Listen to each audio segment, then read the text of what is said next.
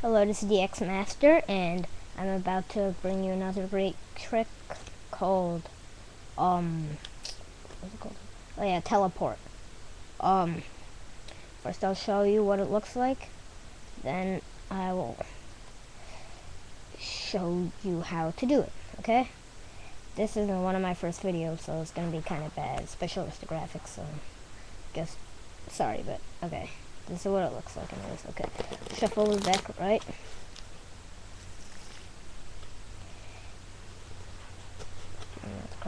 Okay, so now I'm gonna riffle through the deck.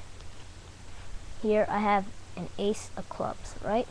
I'm gonna put it on top of the deck, put it right here. Now, here I have a king, right? I'm gonna put the king right there.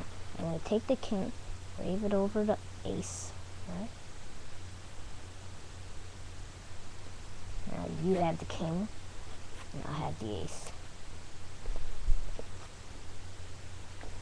Pretty cool, right? Probably some other videos will be better, but I'm trying the best, so anyways, the way to set it up, you could use any two identical cards. These are not identical, so that's why I just said king, and then any other card.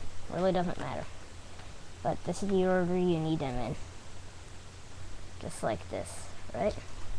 When you do it, you put it on top of the deck like that way, so it looks like that, right? So then when you riffle through the deck, which is going like this, and you pick up the last card, well, you're not going to pick up the last card. You're going to pick up the two last cards, put them together so it looks like one, right? Doesn't that look like one? When it's really two. So then when you put it back on top, the ace isn't on top, so the king is, so you put it there. And they'll think it's the ace. So when you do that again, this time you will have the king, when really there's the ace. So when you put it on the top, they'll think that the king's on the top when it's really the ace. So when you go like this, it's all switched around.